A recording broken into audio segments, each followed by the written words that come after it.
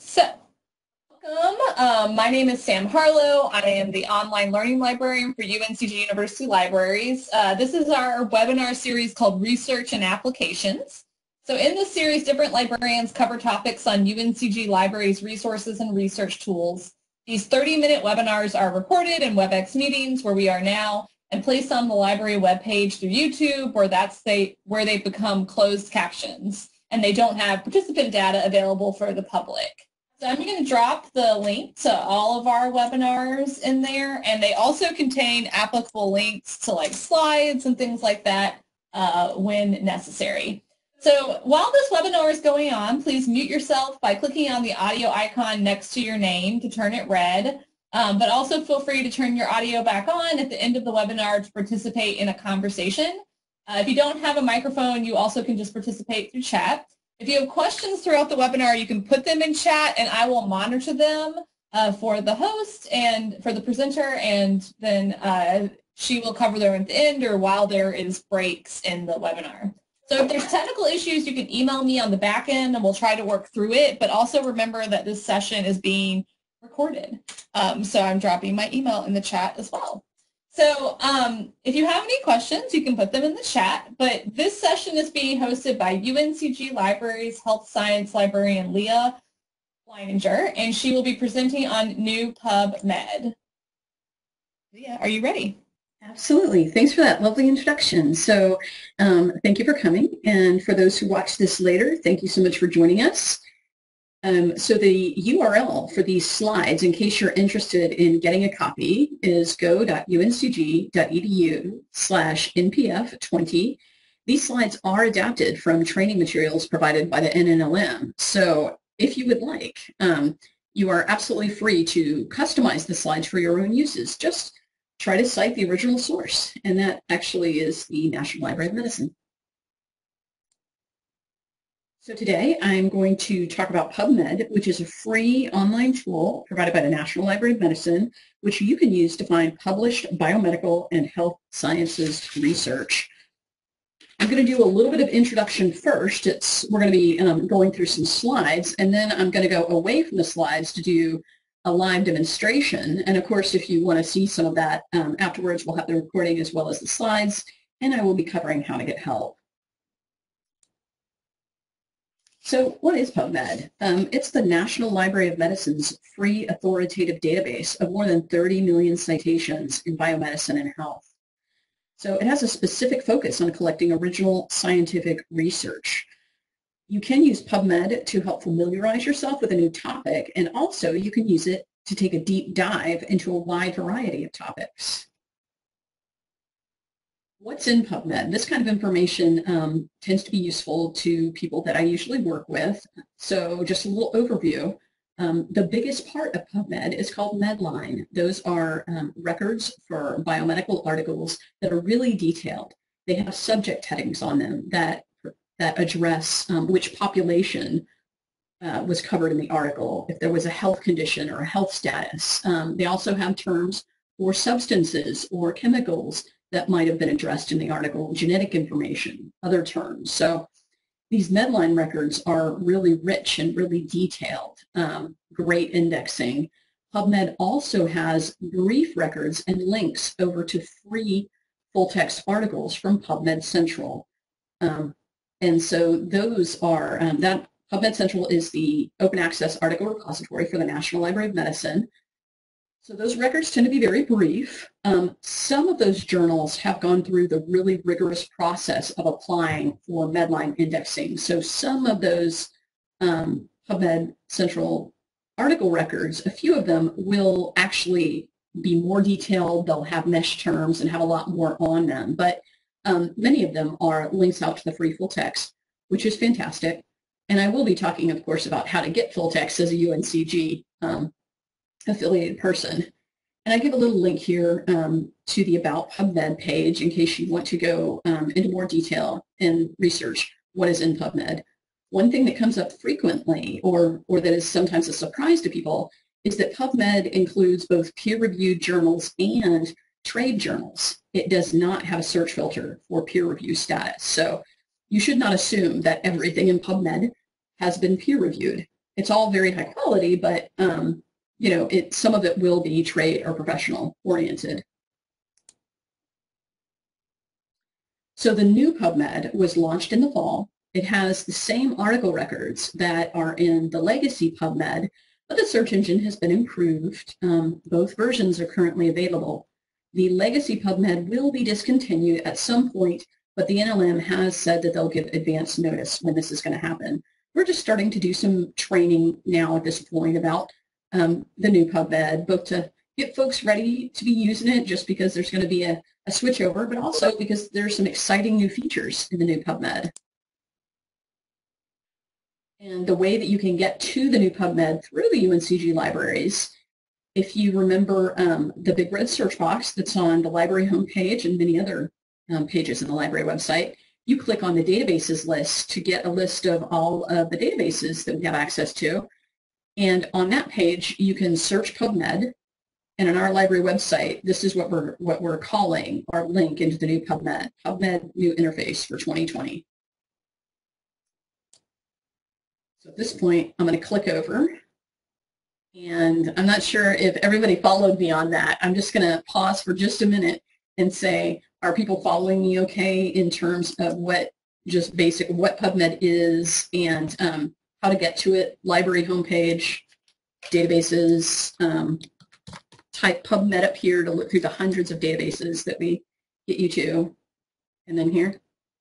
All right. I'm seeing some I'm with yous in chat. That's fantastic. So I'm going to open this up. First thing you'll notice is that there is linking between the new version of PubMed and the older version of PubMed, this banner across the top of the page. So if you just love the old version, you can click here and to go back to use it. And also, you will notice a beautiful new search page. So we get the basic search. We still have many of the things that you might have used in the past and you've appreciated, such as the mesh database, the guide to those subject terms, clinical queries, and of course, there are user guides here. And there are some new things here, which is a little bit exciting. On this landing page, we see lists of trending articles, which is a little exciting to me. In terms of searching, the National Library of Medicine says just type some terms. You don't have to get fancy. You don't have to use ands and ors, asterisks and quotation marks. You're free to, but if I'm interested in researching maybe caffeine and cognition, you know, is there a connection? I'm just going to type the substance I'm interested in and maybe the health status or the status that I'm interested in. And then I hit search. And on my results page, you can see up here at the very top, it will say how many results I got. The default sort is by best match. So it's doing a really nice job of, I think, finding out what it thinks is relevant and putting them at the top. But you can click here to resort that if you want to. Oops, click on best match. Okay. Other things that you might notice here are one of the additions to the new PubMed is citation suggestions. So you click under an article record and you will see that it will suggest a citation for a references list, and you can switch between AMA, APA, and a couple of other styles. Other things that you'll see, there's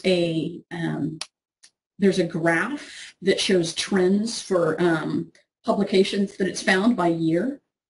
You can click in the little box next to it to expand this if you want a closer view. You could use this slider to actually filter your search results, or you can do that down below.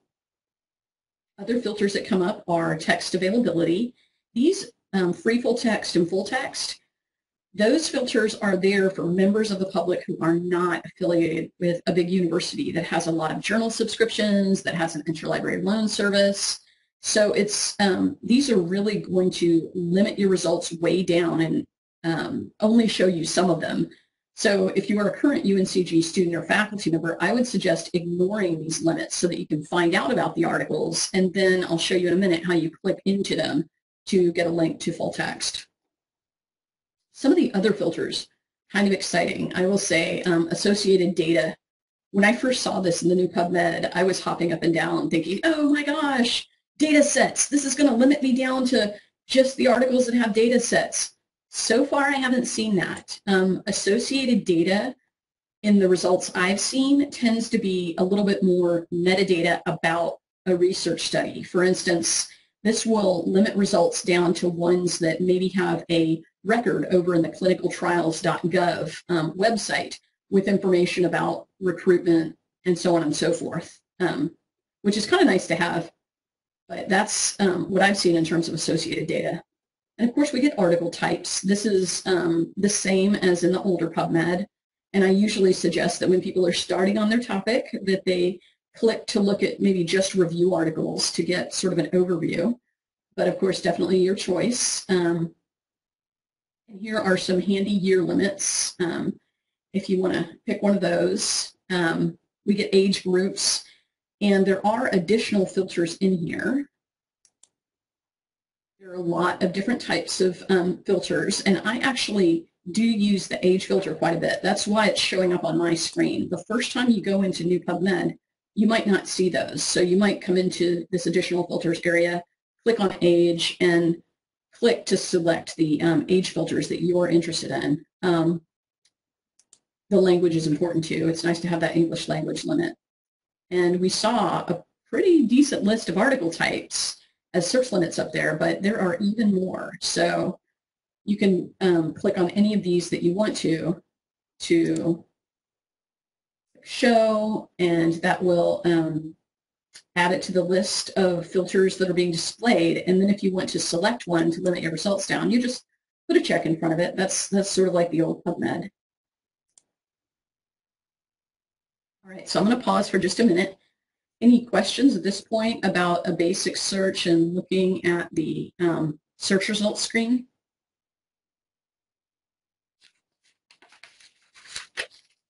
All right, so I will say one thing that some people like to do is sometimes they like to temporarily save results. So if you think you're going to be doing a couple of searches and you want to keep track of maybe this article and this one, but not that one, you can check in front of an article and send it to the clipboard. In the new PubMed, I feel like it's a little bit hidden. It's you check the article and then you have to click on these ellipses, these 3 dots, send to clipboard. And that will create a clipboard link underneath the search box. And that is where you go to view the items that you've set aside. And as I kind of implied, these will stay in the clipboard area in this browser on this computer for up to 8 hours. And another thing that sometimes people like to do is sometimes they come up with the perfect search, but they don't want to be coming in to redo the search every single week. They just want to find out about new results. So there is an option for you to create a search alert if you'd like to. So if you've run a search and you think, well, I want to get new results emailed to me periodically, whether it's every week, every month, you can click on Create Alert, and you would then need to click Login to create a free account with NCBI. And it's quick and easy to do, but that's just something that some people are interested in. Now, in terms of getting the full text shortcuts to the UNCG full text, you click on the article title to get to the abstract page. And you'll notice up here in the top right corner are some full text links. So sometimes these links are from commercial publishers like Elsevier or Wiley or Sage, and they really are there sort of trying to sell an article. So they might get you right to the article, but they might stop and get you to maybe a page that asks you to pay $50 or something. Just don't ever pay for an article while you're a UNCG student. I usually tell people in PubMed, if you see a PMC, free full text link, that's kind of the fastest, easiest way to get to full text, because that's going to be going out of that free article repository. It's one click away. You get the article right there, and you can look around to get the PDF to download to your computer and save. If you don't see free full text, this UNCG logo should be appearing in your results if you came in through a PubMed link on our library website, and you can click on UNCG to see, do we have access to it? So this is our link resolver. It has searched our subscriptions and some free sources to see if we have the article. And if it finds a source, it will give a view full text link. Sometimes it sees that we get the article from multiple sources, and you'll see lots of these links. So this is sort of how you get into full text. And if you have a hard time during this process at all, if you get questions, this chat with a librarian is a really good option. So if I click on here, you'll see a little chat box opens up, and you can say, hi, I'm trying to get to the full text of this article. I'm getting a checker, or I'm not sure which link to click on, and they'll help you. Now on our end, when we're staffing chat, we do not know exactly which article you're on, so you might need to copy and paste the title and the journal information in here. And of course, if you'd rather talk by phone, you could just click other ways to get in that way and ask for help using your voice. So that's just the super quick getting full text. Every now and then you might see that you've gotten into PubMed articles, and for some reason maybe there's not a UNCG logo. During the switchover, this kind of intermittent, sometimes the UNCG is here, sometimes it's not, that actually did come up several times in the fall. So if you ever get into that situation, of course, no, do not pay for the article. Just copy the article title and come out to the library homepage, and this WorldCat Discovery gets a feed of records from PubMed, and it knows about many of the articles that we have. So if you paste an article title in here, it will usually find a match, and if we own it, it will say held by UNCG, and you will then get kind of that same list of view full text. So that's just another way to get into full text, just in case something isn't quite right if you don't see the UNCG. Any questions about that? So you'll notice on this page, of course, we get the site suggestion again. If we scroll down a little bit, we get an abstract. We can keep scrolling down the page. The page is actually pretty long. One thing that's good to know is that all of these links on the right-hand side, they're just navigation links to go down the page. There's so much here that you can click into one of the sections of the page to see what PubMed has to say about this article.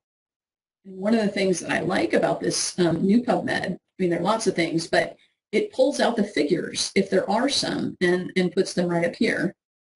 And of course, just like the old PubMed, it will try to suggest similar articles in case you're interested. I always like seeing that kind of a feature. And we see the references for this article. And this happens to be an article that is indexed for Medline. So if we scroll to this section, we're seeing that there are medical subject headings, which is really nice. So if I wanted to get a little more specific, I could click on these to run a search. You can see associated data, grant support. There's even down here under medical, Medline Plus is a consumer health website. So if you want just some general public consumer patient level information, you can click out there. Now, if I want to adapt my search a little bit, you probably noticed that I got such a huge pile of results from my initial keyword search, just caffeine and cognition. This is partially because PubMed is just looking for my terms in the title or abstract, but also it does a little bit of translation, and it kind of tries to figure out what I mean. So it will search for a lot of stuff, and sometimes all those results aren't quite on topic. But if I'm in a result that actually is on topic and it's indexed for Medline, it's got these nice subject headings, I can click on them. So I'm going to click on substance, caffeine, and I'm going to choose add to search this time because that's going to paste this up here in my search box, and it's going to let me add more terms before the search is actually launched. And I'm going to go to cognition, and I'll add that to the search.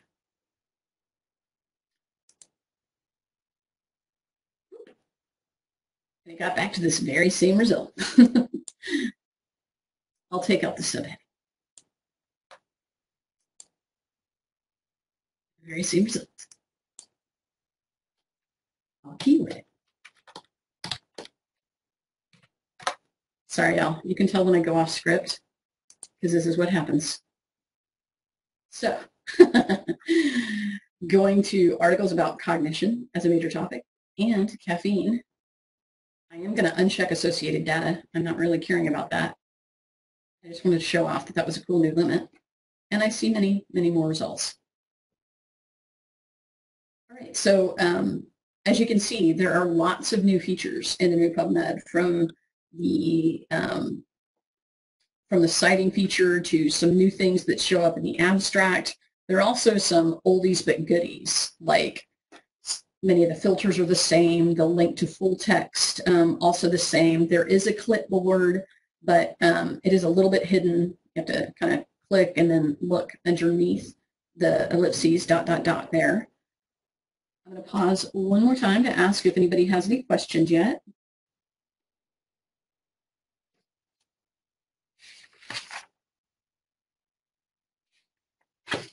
All right. So I have blazed through many of the topics that I wanted to cover. So I am going to get a little bit exciting now, and I am going to go to the advanced search. So this link is underneath the initial search box and also under the search box that shows your results underneath it.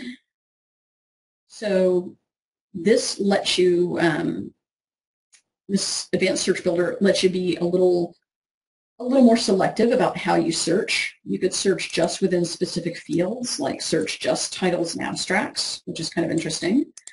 And you don't actually have to do a search on this page. This is also the place where you come to see a history of searches that you've run in this session. And you can see I've been searching with somebody else this morning on a very different topic. I like this search history for several reasons. One, if I'm not seeing the kind of results that I want to see as a librarian, I get really interested in these details. I can click on the little arrow to see what exactly did it do. It actually stemmed my search, which is neat. It searched for caffeine, caffeinated, caffeine. It really tried. It tried several variations of this word, caffeines, which doesn't make sense, but I'm so glad that it tried. And also, another reason why I like the search history, and this is mainly for graduate students and the researchers who are trying to really keep an audit trail. You can download a list of the searches that were run in this session, and it comes out as a CSV file. And I don't think just on day-to-day searching, most people need to do this, but if you really do need to show what you typed, how many results you got, if you need to demonstrate what your search process is, this download search history is really handy. And I've got a bunch of students in a couple of different classes who are using this kind of feature very heavily, both in PubMed and in other databases.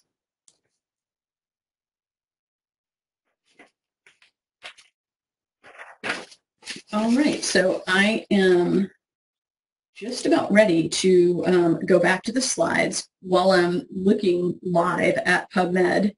Any questions yet?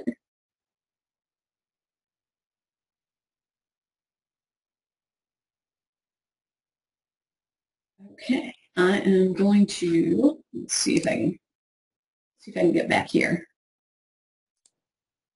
Oh my goodness.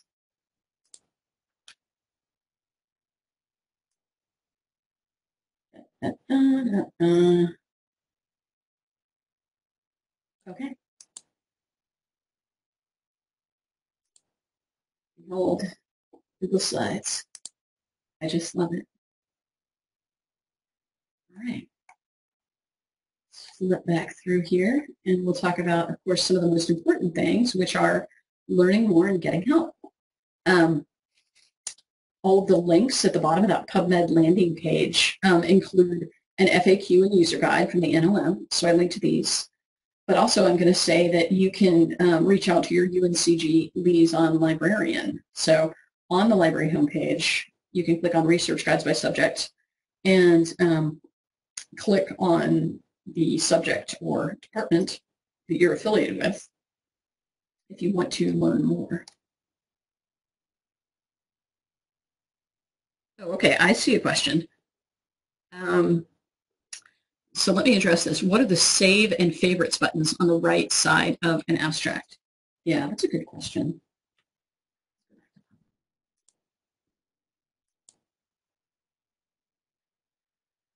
Okay, so I see the favorites. This will save a record to your free NCBI account if you want to keep track of records. For instance, you want to come back and you want to be able to see, oh, these were some citations that were super useful that I saw last week or last month. And it is pretty easy to set up that free account.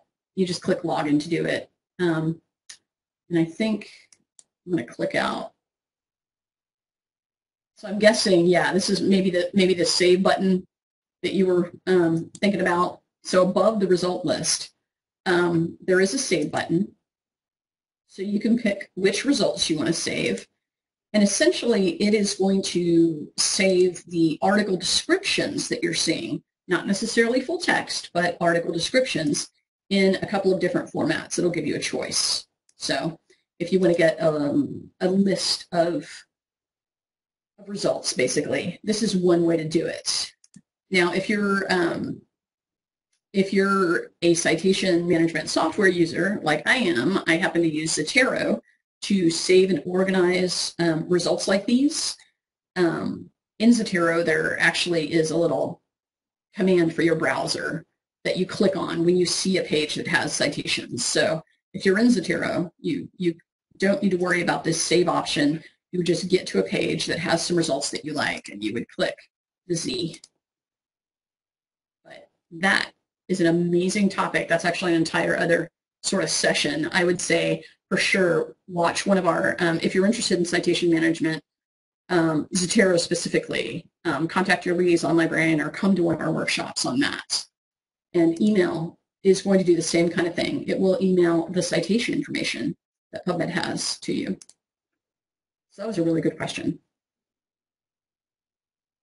Any last questions before we wrap up?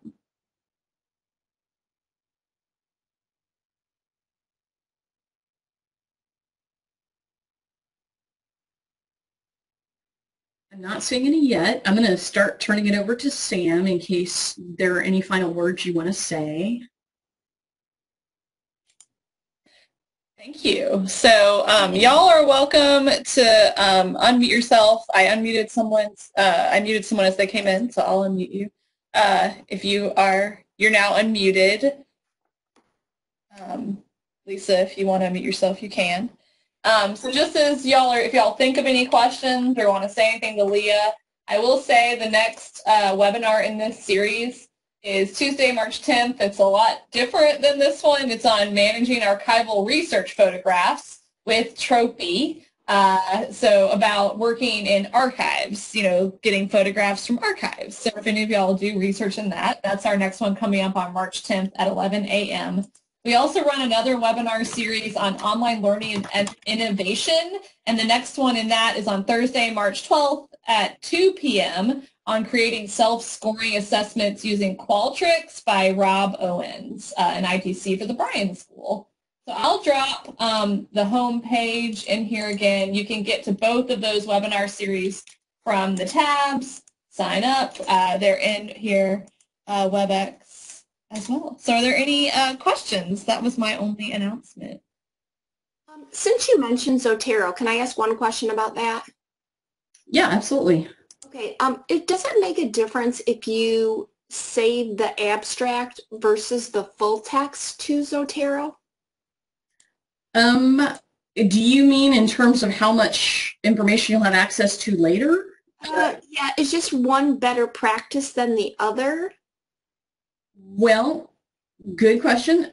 A lot of people like to save the full text along with the abstract. That way they have everything in one place. So if you do like to do that, then you would want to keep clicking, not just save results from PubMed, that's just the abstract. You would want to click through to full text to a page that actually has a PDF on it. The one thing that comes up with that is Zotero is freemium software. So if you want to sync what Zotero is saving from your own computer into your free Zotero cloud account, it will save as many citations and abstracts as you want, but there is a storage size limit for attachments like PDFs. So if you're planning to go sync and go from computer to computer, the storage amount might be a limitation for you if you're attaching PDFs to everything. Okay. Okay. That was helpful. Thank you. And the library does have a guide to Zotero. I always do this, I'm sorry, but I dropped it in the chat, Leah, in case. Oh, good. Okay. Yeah, Sam put a link to the library guide to Zotero that has basic information and also a recorded webinar like this one. Okay. Okay, I thought of one more thing about PubMed. So I went and I have a bookmark for the new one, but I realized that I didn't see a full text for an article because I'm not logged in as a UNCG student. So really the quickest way to get to PubMed is from this library page that you're showing now. So this is the way to go if you want to have a UNCG full text link. Yeah, you go to library homepage and then you type PubMed to look through all of the databases that we have, and then you pick the new one. Okay. But if you are looking at results, like I mentioned earlier, and you're thinking, I just want the full text, if you happen to not see the UNCG logo, just copy the article title and paste it into WorldCat Discovery. I know that's not as easy, because if you're getting full text for a lot of articles from PubMed, you want to see that UNCG logo. But if something comes up, you can paste article titles in there. Is that true? Okay. Okay, well that's it for me. Thank you so much. This was very helpful. You're welcome. Thank you for coming. Thanks. I work with kinesiology and public health and community therapeutic recreation, and this was really helpful for me. I'm definitely going to send everyone this recording.